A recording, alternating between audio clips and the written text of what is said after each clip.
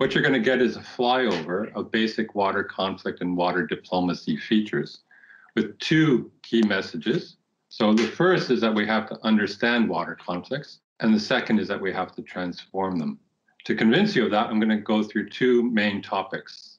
One is that water is a political resource, and the second is that water conflicts need our diplomacy. So I'll start off with water as a political resource. I say political and not biophysical because I'm being polemic here. I'm saying that scarcity is social. Absolutely, there's biophysical water scarcity. If you're a farmer, you plant crops and the rains don't come, your livelihood is at stake. All your effort, all your inputs is wasted. There's not enough water where it's needed. And absolutely, groundwater is the invisible resource that creates all this misunderstanding about biophysical water scarcity. But when it comes to water conflicts, there's a whole other side of scarcity. That's when there is enough water, but it's not getting to the people who need it. Like these kids who are standing on a transmission pipe, the pipe that takes water to your hotels in Mumbai when we stay there. We call this social water scarcity, political water scarcity, or economic water scarcity. We have a great ability. I'm absolutely sort of fascinated in a possibly perverse way about how mean we can be to each other, how we can stop people from getting enough clean water based on how much money they have, or based on their caste, or their ethnicity, their religion, or their nationality. I guess the takeaway message from this slide is that water scarcity and water use is a distributional issue. Who gets how much clean water and why? The second reason I think water is a political resource is because the political economy drives how much we use water, whether sustainably or unsustainably. This is a classic example from the good work that Nick Hepworth has done, except for March and April, when we can grow it here, April, May. Most of the asparagus that we buy comes from the Ica Valley in Peru, where it's grown extremely efficiently through irrigation. Great number of crops per drop. The groundwater isn't recharged by rain. It's in the middle of a desert. The groundwater is pulled up and then distributed through drip irrigation to the root zone of each asparagus spear at exactly the right moment, at exactly the right time. Very high value crops, so it's also a lot of dollars, pounds per drop. It's so lucrative, in fact, that of course we can wrap it in styrofoam and ship it across the world, fly it to the UK, drive it out to East Anglia and into the local Tesco. So it's extremely lucrative. So lucrative that when the groundwater tables dropped beyond the economic value worth of the pumps, then the growers simply diverted the headwaters of the Amazon River because it was still profitable for them to do that. This is the economic system. As long as there is a dollar to be made and land and some sun, then of course you're going to use more water beyond the sustainable limits. You'll just reach further and further afield for the water. Happens again and again. Politics of this is that it's not regulated. This kind of water use is not regulated. It would be political suicide for the politicians in Peru, and it's just not on the radar for politicians in the UK to begin to regulate this trade. It's almost monotonous how regular you see this. The Aral Sea, Lake Urmia, the Dead Sea, Lake Chad to a degree, much less these days, but all these lakes drying up because of intensified agricultural use upstream, driven by the economy and not regulated by politics. You see it all over the place. Takeaway message here is don't blame climate change. I have to emphasize that because I hear governments, Syrian government, for example, before the crisis, taking people on climate change tours. I hear the media, I hear a lot of well-intended people blaming climate change for all the problems of the world. It's a very convenient truth. I mean, it is happening. We are responsible for it. But it's very, very convenient to deflect attention away from the decisions that we make, our policy and our political structures that are actually driving this unsustainable water use. And if it's a political economy that's driving unsustainable water use or sustainable water use, then we have to look for the obstacles and opportunities in that political economy. And there are many. Opportunity, for example, in food trade. So there's this concept of virtual water that Tony Allen at King's College London is responsible for conceiving. It's the amount of water required to grow or to produce a product. For instance, beer. It takes about 150 liters of water to produce about a pint of beer. That's because of all the water that's transpirated by the leaves of the barley that goes back up into the clouds and falls as rain again, the hydrological cycle. A big part of that is the transpiration of the moisture the roots of the crop pulling out the water in the soil and transpirating it back up into the atmosphere. It's a huge consumptive use of water, 150 liters of water to produce half a liter of beer. Chicken is 10 times greater than that because of all the water that it's required to grow the feed for the chicken. And beef is even more so, 4,500 liters for one European-sized steak of beef. Shocking numbers. If you consider the fact that you drink 1,000 liters roughly of water every year, you might eat that equivalent of that today virtually at lunch. So 3 takeaway messages from the importance of water and food here. First might be eat less beef and drink more beer. And I could get on board with that.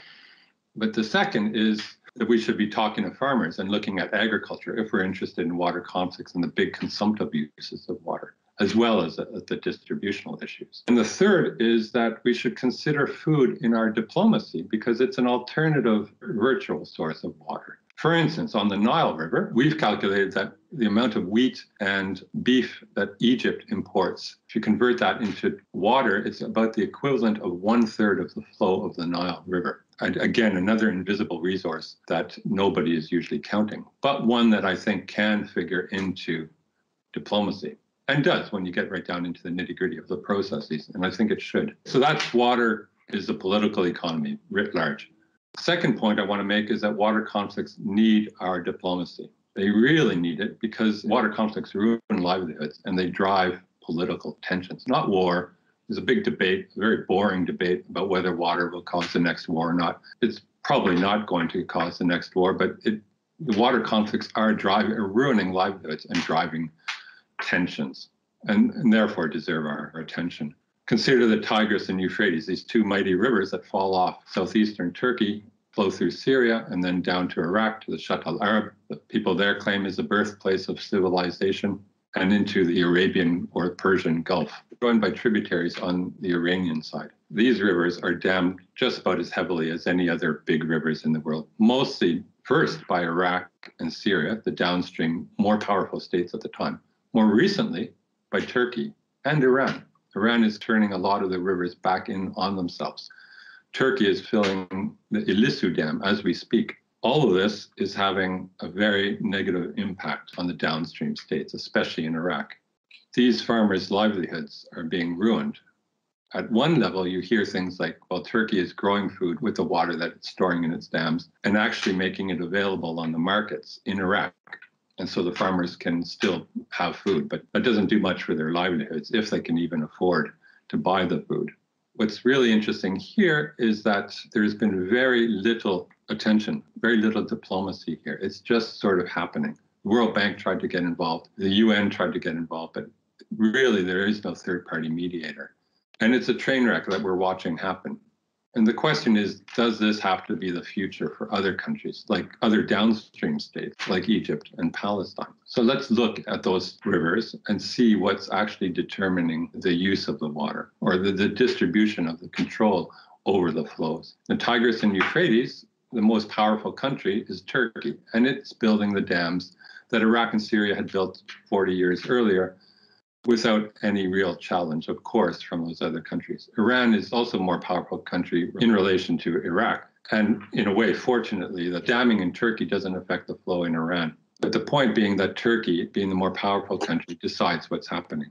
On the Jordan, you've got 5 countries involved, and Israel locked in a very asymmetric distribution of the flows, roughly 90% for Israel, 10% for Palestinians. A lot of American diplomacy there. There was some British diplomacy at the time when I was involved, but mostly it was the Americans calling the shot, of course, and haven't budged that asymmetric distribution whatsoever ever since 1995, when the negotiations began, and fully in favor of the American diplomacy, I can say, backing the Israeli position and not looking at alternative uses of water or guided by any other sort of international standards. Likewise, on the Nile, the most contentious basin in the world right now because of the dam that's being built upstream in Ethiopia, the Grand Ethiopian Renaissance Dam.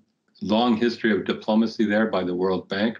Mostly fell apart before the revolution in Egypt. And then the implosion of Ethiopia building that dam, taking 8 or 9 years to build it, still under construction, and lots of diplomacy now, especially when the US Treasury, not the US State Department, but the US Treasury stepped in December of 2019, brought them all to Washington, tried to force an agreement that was clearly in favor of Egypt. So the current US administration clearly favoring Egypt. Ethiopia didn't buy into the agreement, and the US cut off all assistance to Ethiopia in August in an attempt to force them to the table. So watch this space, but don't watch it, get involved, because there is a political vacuum actually happening here. There's space for more objective diplomacy.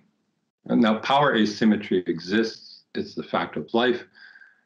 The question is, how do you encourage basin bullies to become basin leaders and to use that advantage they have from power for water benefit, for community of interests or shared sovereignty, these kinds of things. So the takeaway message is that it's an unlevel playing field and that there's a diplomatic vacuum that I think the UK is pretty well placed to fill and is filling in some other basins. And now my last slide is that there are other tools that we can reach for, more objective standards like international water law. That's the UN Watercourses Convention, 1997, which tries to codify the right for upstream states to develop against the needs or the harm that would be felt by the downstream states. I mean, it's not easy to reconcile, but international water law tries to do that. It suggests that the distribution should be parceled out equitably and reasonably. So not equally, not that each of the 11 states on the Nile get 1/11th of the share of the Nile, because some states need it more, like Egypt. It doesn't rain in Egypt. But if you take into consideration the geographic factors, the needs for each state, and the access to alternative sources, you can come up with an equitable and reasonable share. So I think it's sensible international water law. Several countries are supporting it. Several countries are opposed to it. It entered into force in 2014 when the 35th state acceded to it. The UK acceded to it in 2013, persuaded by some of the arguments by WWF and others. But the opposition to the Watercourses Convention is really interesting to look at, because you'll see that if you consider the states that are opposed to it, US, for instance, India, Israel, Egypt, Turkey, all states that are satisfied with the status quo, not interested in challenging the situation. And so diplomacy continues unguided by any international standards. And as we've seen, the most influential diplomat country there has a lot of baggage, especially if they're not going to use international water law, possibly because of their disdain for it in relation to their agreements on water flows with Mexico and Canada, for example. So the last message I want to leave you with is that water law isn't perfect. Not everyone's going to buy into it. You can't apply it automatically. But it's probably the least worst guide that we can reach for if we're serious about transforming conflicts. So I'll leave you to the last 2 points that I started with. We have to understand these water conflicts. We have to transform them. Thank you very much.